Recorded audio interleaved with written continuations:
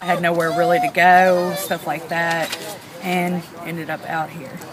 I've gone from down here all the way back up, you know, to where I want to be, which is we're now getting an apartment and getting out of here, so I've lost count. I'd say maybe 100, 150 or more.